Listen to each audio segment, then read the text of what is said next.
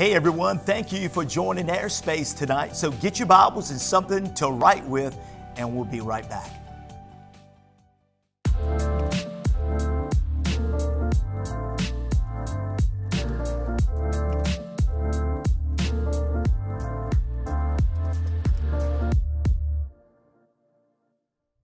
Well, everyone, thanks for joining us tonight for Airspace. Pastor Debbie and I, we call you blessed. Yes, Amen. we do. And so tonight's message is going to be entitled, what we're going to talk about is, what is this really all about? Amen. What is this really all about? So, really we want to address some things that we believe that will help the body of Christ, help you as a believer to be prepared for what is actually going on in the earth today. So, the election, that its outcome, and what is going on in our nation and world is what we want to talk about tonight. And so, get prepared, because in a few moments we're going to go through some scriptures. I believe that some things that are going to be said that you may want to write down, because I believe that it will help you and help us as we move forward. So one of the things I want us to really to do it in answering the question, what is really all this about? In other words, what is really going on in not only the United States, but in the world? But specifically because we live in the United States of America, we should be concerned about America. Yet we should be concerned about the world as well. So what we have to do, and one of the things I want us to do tonight, is to get through what I call the fog, the smoke screens, and some things that are really real. Fog and smoke screens are really real, but what they do is they hide things so you can't see the things that are really around you. Right. And, that's how the devil really operates. That's how he works. He works through smoke screens, and he brings things that are real, but the real things that are dangerous go unseen.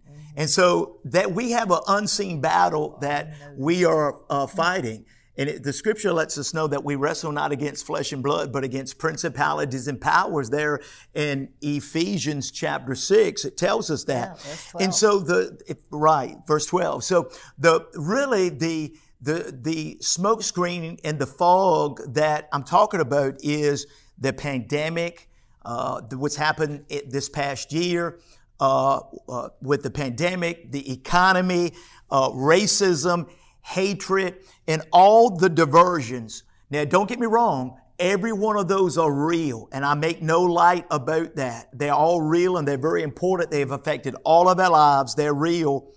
But all those things that I just mentioned are all part of a plan, okay? And so this is where it's all headed and what it's really all about, everything, okay? And here's what it is. It is to prevent the second coming of Christ. That's what it is. Now, I can tell you that you already know that that's going to happen. The second coming is going to happen, just like the first coming. When Jesus came the first time, there was all kind of things to prevent his first coming. Actually, 2,000 years of history, or many years of history, we can see that. Things that were done to prevent his coming, his first coming. We must see that even again today, Christ has come, but he's going to come again. And the things that we're actually seeing that's happening in this world are coming to prevent his second coming. And what this is really all about is about who will rule the world. Okay? So in other words, this is about a world ruler. And even though it's about a natural person, it has a real spiritual cause, because this is about a spiritual battle. Everything that we see happening in the natural, there's a spiritual battle going on, and it's all really about that. So the cloud of tyranny over this country and over the earth that right now is evident, right? And it is to steal our freedom and to force our submission to a small group of world leaders that are going to be raised up, who then will be led by the Antichrist. This is what this is really about. I know we're not there yet, but these steps or what's trying to be taken. And we have to understand this. And so what we're seeing going on is really, even in our country, and especially in our country right now, because we're facing this. Much of the world has already been facing this, but now we're facing it. It is really about a global reset. And that global reset, listen to me, has been worked on for a long time. This global reset is going to be a religious reset, a monetary reset, and actually a citizen reset. In other words, what it's trying to happen is that we become global citizens. And it's all about, when I say a global citizen, it's going to be ways that we're all going to be global citizens. We'll all be controlled, tracked, and told what we can and cannot do. And if you can't see that, then hopefully the things that we're talking about today will open your spiritual eyes to be able to see that. You know, sometimes we're so focused on America that we fail to realize that much of the world that is today are already experiencing the very things through communism, socialism, and all those very things that totally is the abolition of every freedom that you could possibly have. Not just the abolition of your private property, but as Karl Marx said himself, as you've heard me say before, it's the abolition of also all religions, of morality, and of the family unit as we now know it. And so this is about a global reset, and it's about us all becoming global citizens and all about controlling our soul and ensuring every soul ultimately goes to hell, because this plan is of Satan. And so, love, last Wednesday, we did two special things here at the church. We had a time of prayer that was quite a large group of people came and prayed for our nation. Yeah, and it was, either. and we should not stop. Pray. That's right. We need to continue to pray. We gathered because we all know that was the day that the Electoral College was going to determine the vote and possibly the outcome of the election. And as important as the election is, it's important not just because of a party or a person. It's important because of our national freedom, and as a believer, our religious freedom. Right. It's important because it's important because will our Constitution remain the same, or will it try to be changed or overthrown? Our whole government overthrown. And so, what we have to understand, we came together to pray about that. Okay, and then we did a special airspace. Okay. Last week about that, to expose more of the darkness and the corruption that's going on in the world today, particular in our government. Okay, and so I had an interesting. I want to use this question because I had a outstanding question that was texted me by a beloved brother in Christ.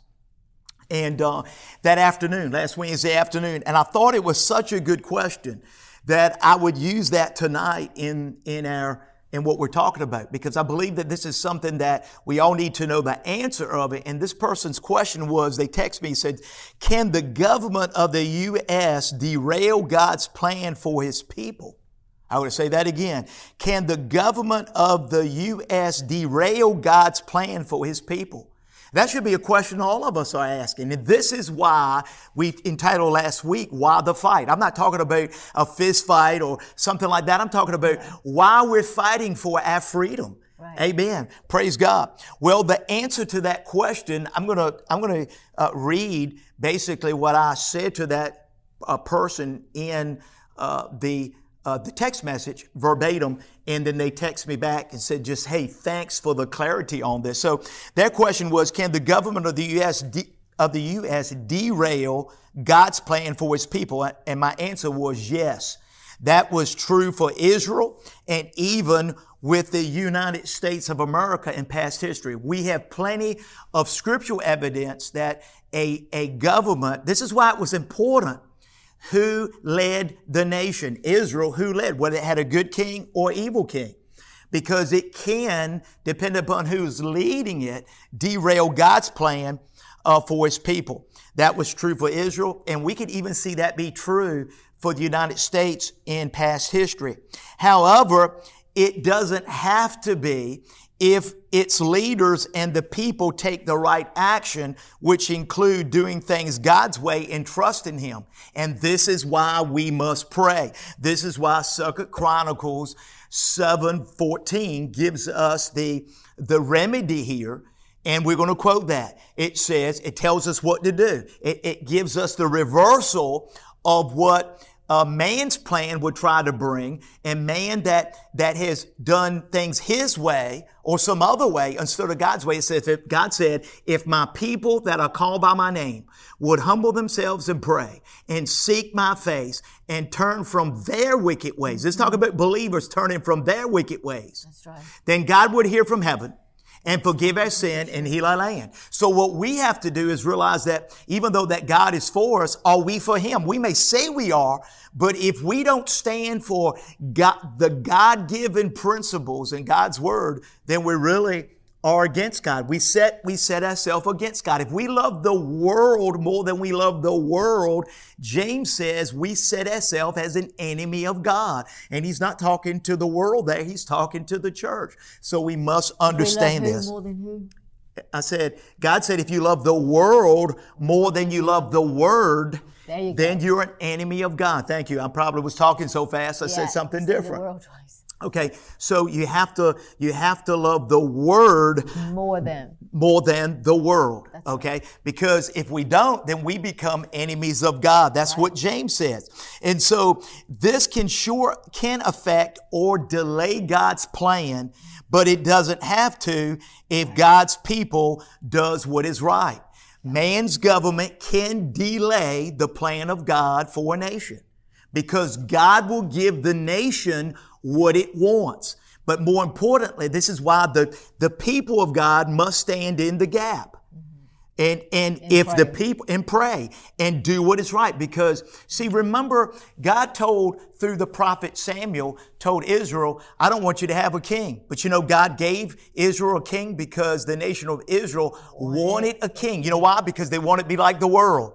They said, we want to be like the world. We want a king like to rule over us. In other words, God is saying, what you really want is someone ruling over you other than me. Mm-hmm. And I will give you, even though I don't want to do that, because you desire that as my people and you want that, I'm going to warn you against it but because you're set for it, I will give you what you want. And so I want us to understand we can get what we want, but we might not like what we get. This is why every believer must side in with God in the will of God. This election is not about a party and not about a personality. It's really about the plan and purpose and the principles of God. And if we make it something else than that, then we are in error. Okay. So what we really find this is all about. So the answer is yes to that question, but it doesn't have to be. We have to do, the people of God has to do what is right. It's not hanging in the balance of what the world will do. It's hanging in the balance of what the Christian will take action and do. And so really what all this is about is stopping God's plan. And this is about what's going on today is about stopping God's plan. And this includes stopping the church. The church is God's will, His voice, and His agent for world evangelism. And this is really what it's all about. It's about stopping this. This is what it's about. And, you know, the church is viewed, here's what we need to understand. When Jesus came the first time, just like right now before His second coming, the church was then and is now viewed as dangerous. Here's why. Because it has another king.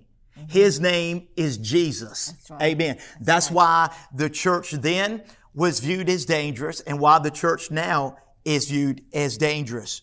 You know, here's the interesting thing. You said, well, talk about that a minute, Pastor Chris. Thank you for asking me that. You know, the word church is the Greek word ekklesia. This is an interesting word. When we define it on a natural term or even on a spiritual term, it basically means a called out ones. It means chosen ones. It means called out to listen to and act for God. So in other words, the church, a one-word definition, this is why the word church actually means an assembly. So we come together, the people of God come together to hear from God and to get marching orders and to act for God. Right. But this is why the church in the first century was deemed so dangerous, actually treasonous, because this word church, that the ecclesia, was a Greek word that was used in the secular world at that time, used as a word that for a government. The word ecclesia was in the world of that day, even in Rome, this word was used, but it was used for a government. It was used for a government that had legislative authority and who had power to govern, make laws, and to determine wars. Amen. All those things. So really, every time when Jesus said, I will build my church and the gates of hell will prevail against it, he said, will not prevail against it. Thank you. What he's actually saying is, I'm giving my authority to the church. Mm-hmm. Amen. And this is why it could be deemed as not only threatening, but actually treasonous against Rome, because once again, this was a word that Rome used for government, for legislative authority, who had power to govern, make laws, and to determine wars. And it was an elite group of people in Rome that was chosen to do this. Now the church or the people of God is raising up and said, we're another government. That's what they're saying. Wow. That's what they're hearing.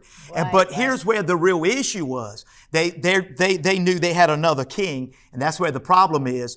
They had another king, and his name is Jesus. Right. And so this is why even today, to make no bones about it, that Jesus in the church is still a threat and a real issue. This is what this is really all about. Don't get caught up in all the other smoke screens and all the things that block our view. All these other things are pop-ups to keep us from seeing what is really the issue and what's really going on. So Satan really knows that the governments of man, including his with the Antichrist, will be overthrown by the government of God. And that's the problem. This is what this is really about, because all the governments of man will one day be overthrown and ruled by the government of God. And this is what this is really about. Who will actually rule the world? Praise God. And so as we talk about these things tonight, we must understand, I forgot one of my things here. This is all about stopping Jesus, the church, and ultimately the kingdom of God. Because once again, the kingdom of God is going to replace all the kingdoms of man.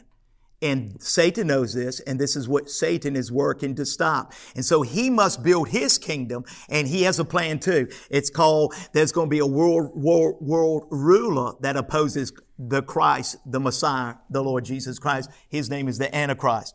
And so let's talk about this for a moment. Let's look at a few scripture verses that prove that the kingdoms, all the kingdoms of man are going to be replaced by the kingdom of God and the rule of God. And Isaiah chapter 9, let's turn there, in verse 6 and 7, it says this, for unto us a child is born, unto us a son is given, and the government shall be upon his shoulder, and his name shall be called Wonderful, Counselor, the Mighty God, the Everlasting Father, the Prince of Peace.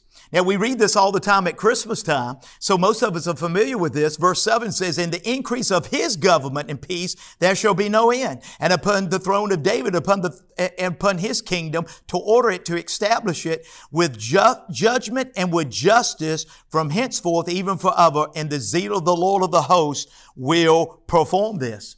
Amen. So we can clearly see this.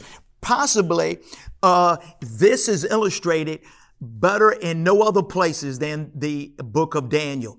And we don't have time tonight to go to an extensive study of that, but I would like you to turn to the book of Daniel tonight, and we're going to look at two portions of scripture here that illustrate this. We could spend much more time here, but we won't. In Daniel, the second chapter, in verse 44 and verse 45, in prefacing before we read this, we're going to see the Babylonian king at that time, King Nebuchadnezzar.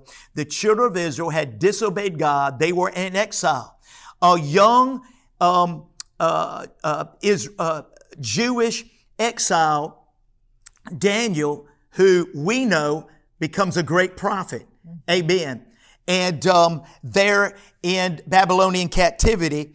And Nebuchadnezzar has this dream. And it so troubles him, the king of Babylon has this dream, that it so troubles him. He tries to get all his astrologers and all his magicians to interpret this or they die, but none of them could. And so they call Daniel, long story short, and Daniel interprets this dream. And actually he interprets it and God shows him the future. He shows all four world empires from that time forward.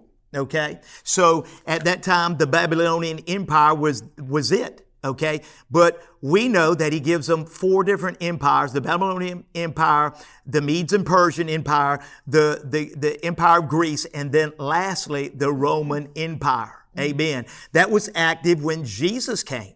Okay, so here's what verse 44 and verse 45 says. And in the days of these kings, now he fast forward to the very end of time. In other words, if we would say the book of Revelation and the end of end, he fast forwards to this and he tells them, in the end of these, in these days of these kings shall the God of heaven set up a kingdom which shall never be destroyed, and the kingdom shall not be left to other people, but it shall break in pieces and consume all these kingdoms, and it shall stand forever. Verse 45.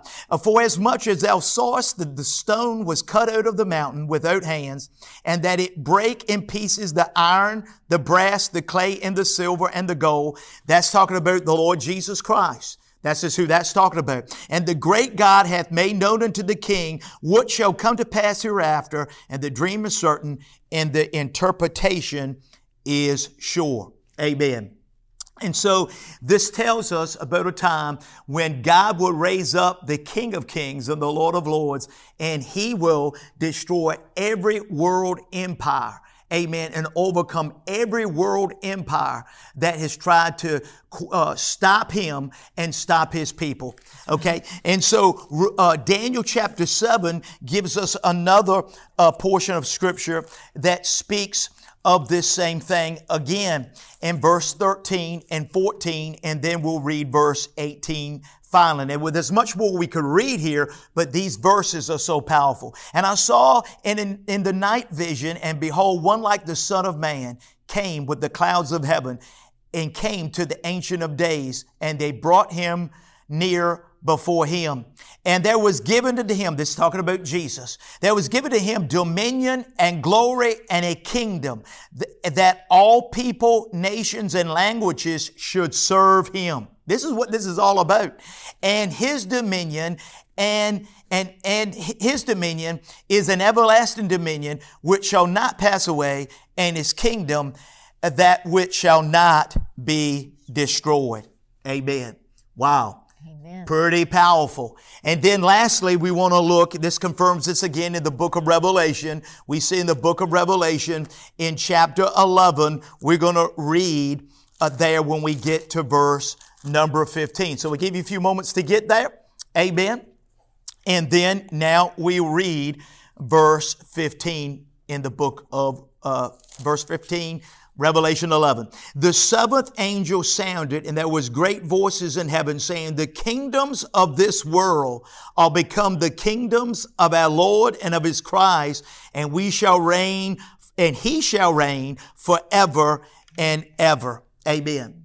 And so what is this all about? Well, this is fast forwarding, amen, to the climax of the ages where we're living at today. And now, as the scripture teaches us, this final kingdom, okay, of the four that are world rulers, okay, that are ruled by just a natural man. The last one was Rome, okay. We see from the scripture that both in Daniel and the book of Revelation, that in the last of the last days, there will be another world ruler that comes out of the revived Roman Empire. Okay, so Rome was the last world empire, and it will be revived. Okay, this is where the European Union is coming out. That this world ruler, the Antichrist, will come out of that. Okay, out of that system. Okay, he will give power to other world rulers who will then give power back to him to rule the world. And of course, this is what this is all about. But we know that he will set up a kingdom to try to stand against Christ. But God laughs in heaven, and Christ will return and destroy all the enemies of God with his breath. Amen. With the very word of his mouth. Amen. And so what we have to do is realize this is what it's all about. This is where it's all heading, and we don't have to fear. We just need to know the truth. This is why all the confusion. This is why all the things. It's not just about what you see with the pandemic. It's not just what you see about, the economy. All those things playing a part of what it's headed to for world control and domination, because there's going to be chaos and all these other kind of things, and there's going to be a man of peace that comes. This is going to happen after the rapture of the church. A man of peace is going to come, offer solutions, world solutions for everyone, and he will be embraced. His name, he will be the Antichrist. And so, what are we going to do?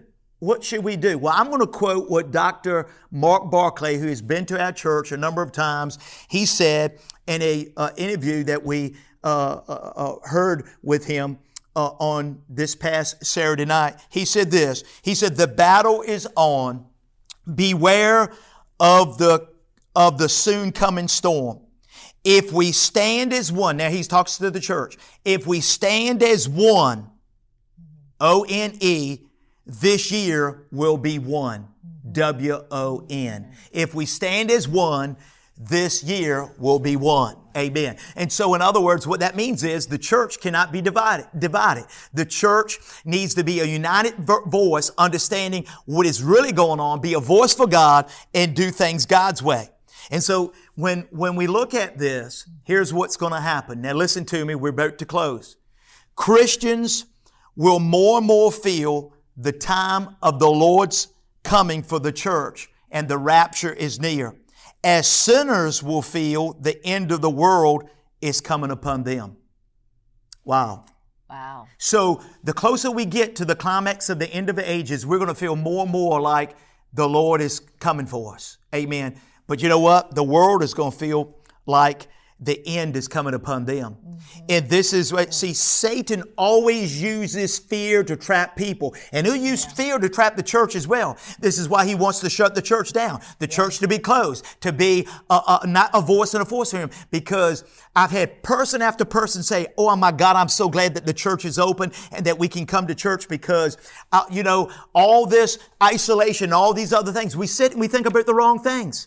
We believe the wrong things, and we allow fear to trap us and hold us in bondage." And that's what it's trying to do.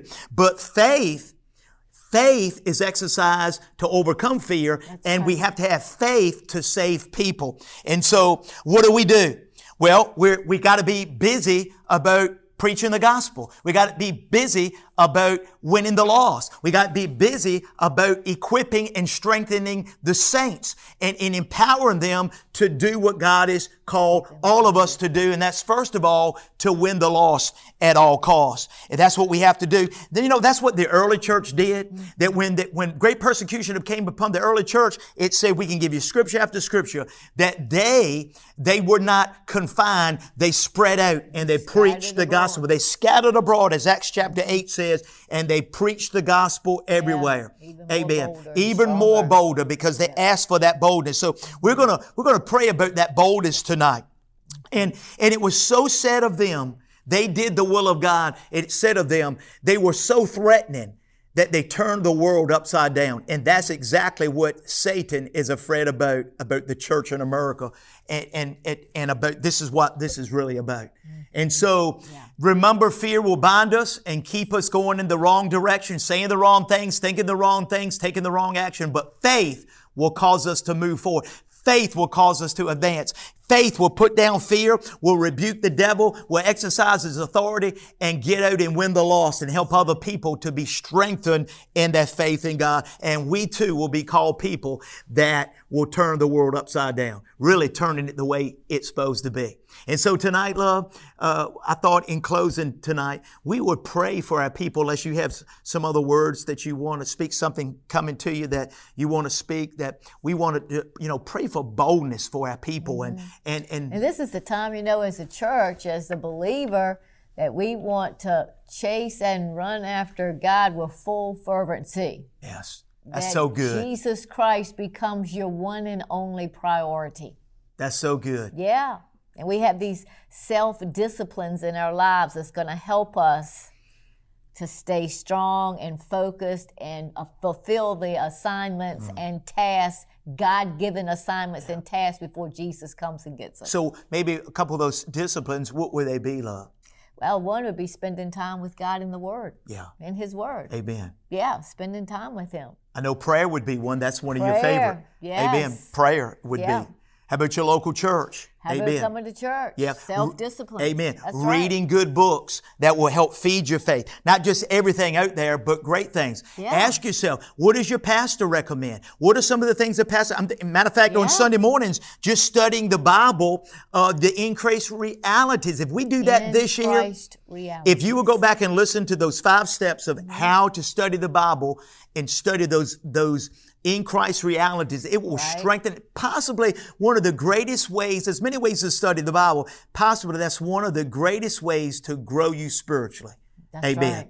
Praise God. That's very true. That's what works for us. It does, because it tells you who you are, what you have, and what you can do, and we need that. Yeah. And even though we're talking about that, we're saying that, the reason we do messages like this, because this is where we live at in every day. Even in the midst of knowing who we are, what we have, and what we can do, we have to know how to live in a world that's gone crazy and what we're confronting. And why in the world is what's going on? Well, we told you. And so that's not the first time you've heard it. We're just maybe saying it in a little different way, or just going deeper with it, or just saying it again. But it's all what God would say, and He wants us to be victorious. He wants us to be bold. So let us pray for you tonight. Amen. So, Father, in the name of Jesus, Pastor Deb and I, we mix our faith for the people of God. We mix our faith for those that are listening tonight. And we pray that they will be bold. We pray that a quickening will come to them. A peace would come to them through the truth that we talked about in this. That fear will be replaced with faith, and that they will learn to be strong in you and the power of your might. That they would side in with you and hear from you like they've never heard before, and even deepening their relationship as they deepen their disciplines. But Lord, we thank you. We pray as the early church did as well. Lord, now grant unto us, your servants, to speak your word with all boldness, while you stretch forth your hand to heal, and that signs and wonders will be done in the mighty name of Jesus, our King, our Lord, our Savior, and the Savior of the world. In Jesus' name, amen. Well, Pastor Debbie and I call you blessed. We love you. And remember, you may be listening tonight and you've never made Jesus the Lord of your life. You know what? The scripture says in Romans 10:13, whoever will call upon the name of the Lord shall be saved. Right there, you can say, Jesus, I repent of my sins. Jesus, I turn from my way and I receive you. Come into my heart. Forgive me of my sins and be my Lord. If you pray that prayer, He will save you, will forgive you, and make you His child. And you don't have to fear anymore where you spend eternity. You can live and learn to walk with Him. Hey, we call you blessed. Thank you tonight for joining our space. We love you.